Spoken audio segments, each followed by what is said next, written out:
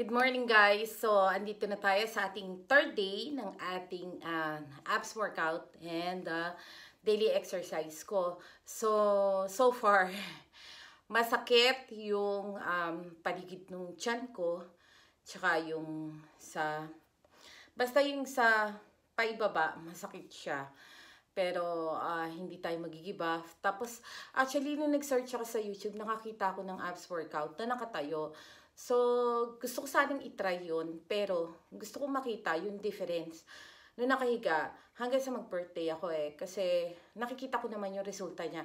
Kahit na nakakadalawang araw pa lang ako, kasi nga nagawa ko na yung planking for a week. So, gusto ko siyang ituloy-tuloy lang. Kasi alam ko naman kakayanin ko. So, samahan niyo uli ako ngayon sa aking third day para magawa natin. Tingin ko kasi mas kaya ko yung nakatayo. Pero kung nga nasimulan ko na tong nakahiga, so gawin na natin. Okay? So sana samahin niyo ko at tayo ay magpaliit ng tiyan. Okay? Thank you po!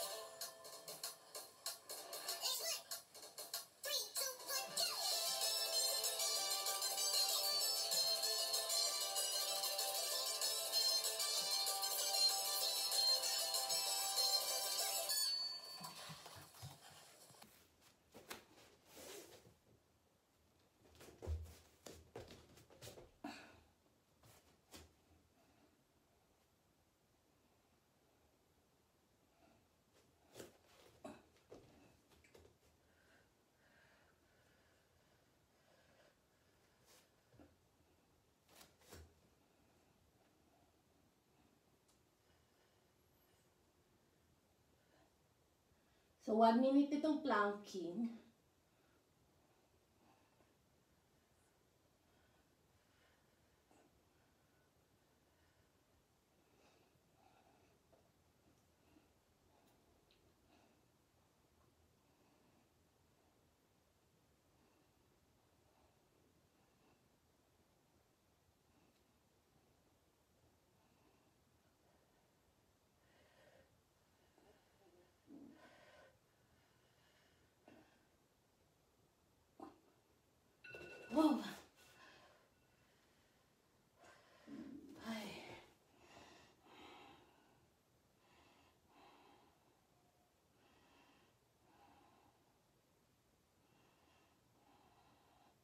Then, 1 minute and twist planking.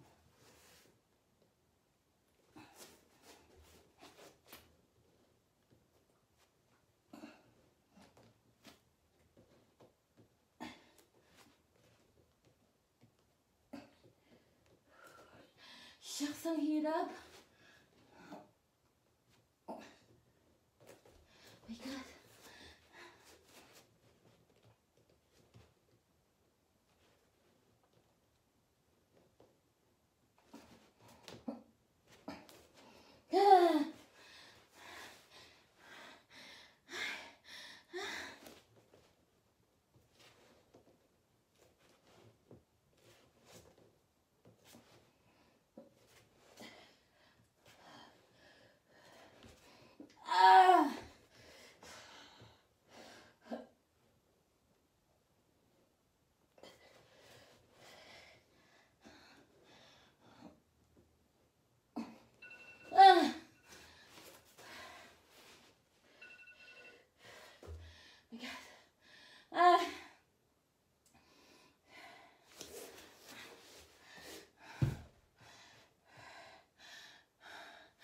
Okay, bicycle crunches.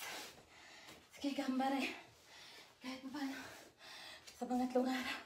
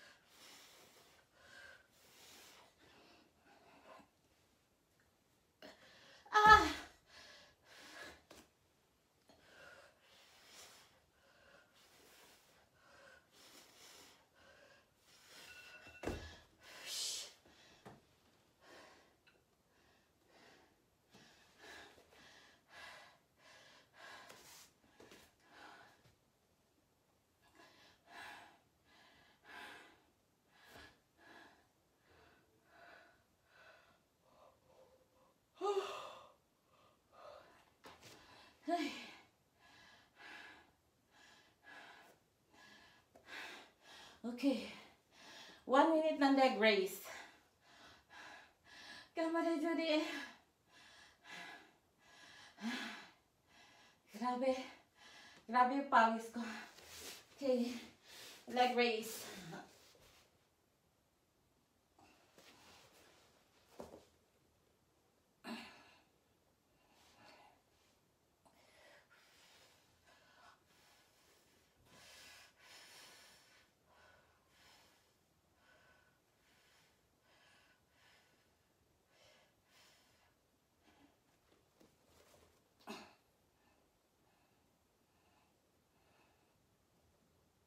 Kailangan daw to nakaawang sa lupa.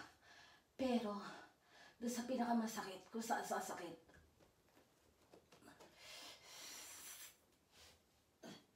Gosh, sakit siya talaga.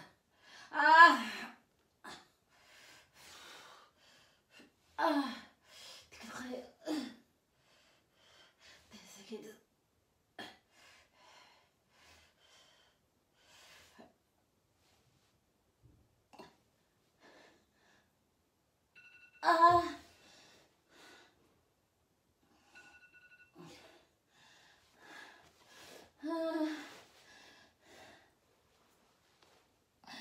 grabe.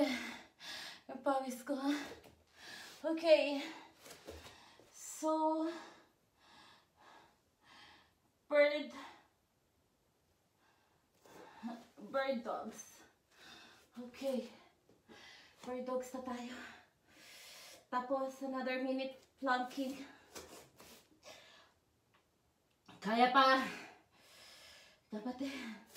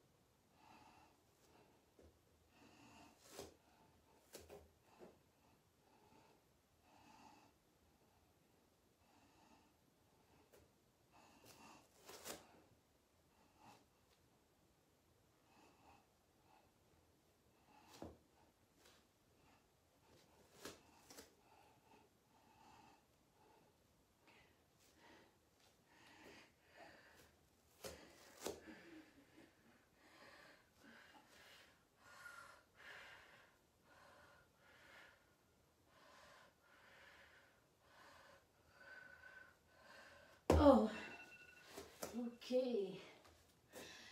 And the last is another minute of planking. Okay, matatapos na natin yung abs work natin for today again.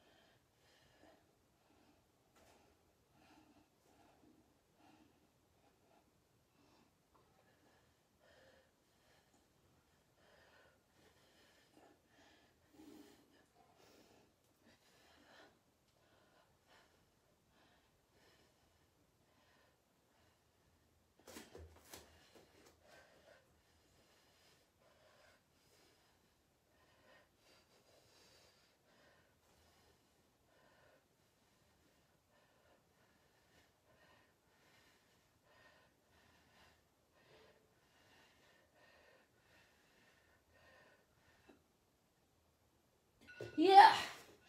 Okay. So, natapos na natin yung third day ng ating abs workout. So guys, nakasabay ba kayo? Okay, thank you guys. So now, 10 minutes ng bulang naman.